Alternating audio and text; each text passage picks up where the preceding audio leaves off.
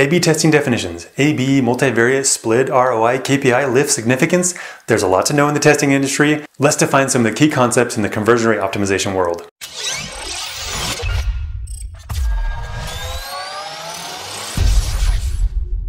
Today we're going to walk through a bunch of definitions that the industry uses for A/B testing and conversion rate optimization. If you like what you see, please hit the like button.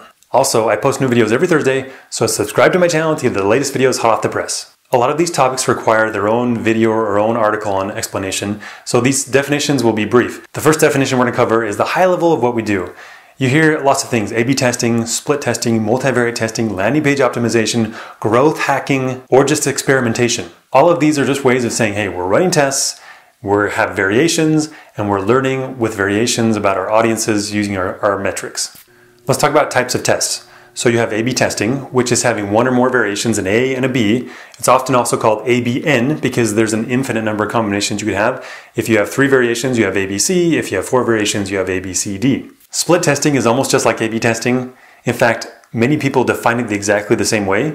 A split test is often referred to as an A and a B, and often those are full page changes. A multivariate test is when you have multiple elements and you have multiple variations of that element. So if you have 2 elements and 3 variations of each of those 2 elements, you have a 2x3 test.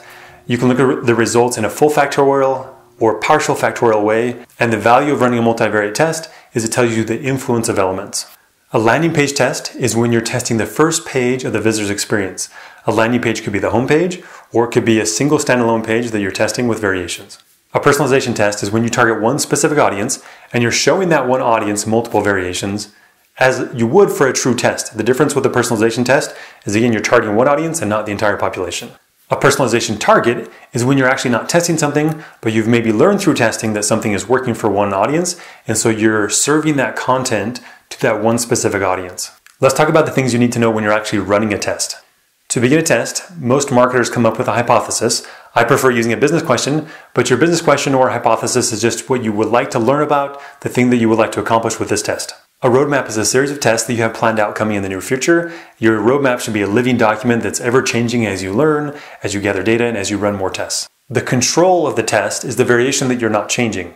Sometimes it's called the champion because it's the previous winner from the previous test you've been doing if it's already been tested. The things that you're testing are called variations or experiences or challengers. An audience is someone who you are targeting the test to, or someone who is being segmented in the results to identify what their behavior was like.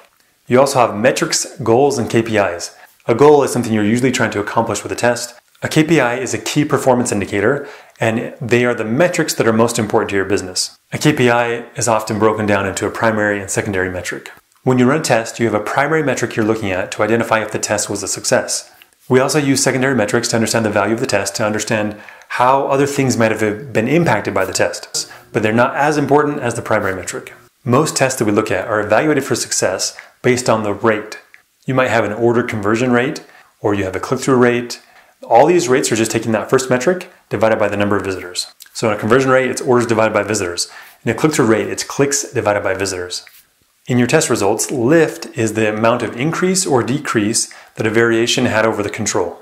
The calculation is defined as your new rate minus your old rate divided by your old rate. ROI is your return on investment, and this is usually calculated by understanding the cost that went into a test and evaluate that based on the impact, the upside impact that the test had. Annualized impact is taking your test result and annualizing that to a year so that you now have a comparable value across different tests. In testing, we talk about learning. What did you learn with the test? If you're doing your testing right, with every test, you're structuring them to learn, not just to get lift. And so learning is an important part of each test. When you're running tests and looking at results, you need consistent data. And so you want to look at the trend. The trend is just the daily value of the conversion rates and seeing how that's impacted over time. Statistical significance is the statistical calculation to understand the repeatability of the value of that test. If there's a high statistical significance, it's likely that if you ran that test again, you would see the same results. If there's a low statistical significance, if you ran the test again, you would be unsure of the results because the statistics aren't saying that it's repeatable. Inside the statistical calculations, you have your confidence. The confidence is the likelihood that those results are repeatable. And you have your confidence interval, which is a range to show you that, the more data you get, the more that interval will tighten up.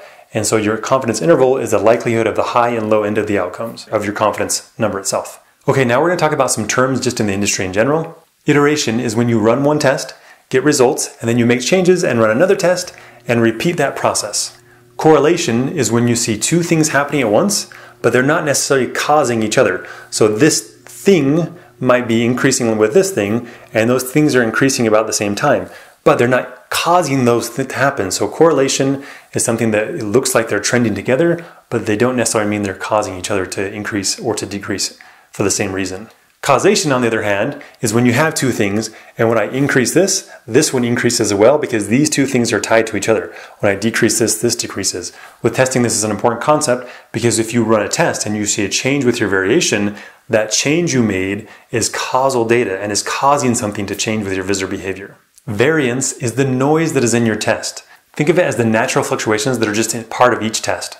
Qualitative data and research are things like usability studies, focus groups, surveys. It's that qualitative feedback that we get from people. Quantitative data is the data that comes from people's behavior, not what they say, but what they actually do. These are things like your analytics data, your testing data. Sometimes you can get survey data that has quantitative data. As you're testing, you may be interacting with different groups or people who have different skill sets that they bring to the testing program. For example, UX is your user experience team, and they often help design good experiences. You've got front-end and back-end developers, the different developers who are working on the way the website looks and feels, and the back-end integrations that are part of that as well. IA is your information architecture group, and they often look at the way data is structured and how it should be accessed. Often you have usability teams, people who will go out and interview people to gather information about what people like and don't like in focus groups or in usability studies. There's also important definitions around page stuff. You've got elements, which are components of the page. You've got your CTA, which is your call to action or your buttons on the page that you want people to click. The fold is the part of the website that people see without having to scroll down. A funnel is a series of pages that people have to go through to get to the end conversion point. There are many other definitions you need to know. This is just a summary of the most common ones, the most basic ones that every conversion rate optimizer or A/B tester out there needs to know. So thanks for joining me and good luck with your testing.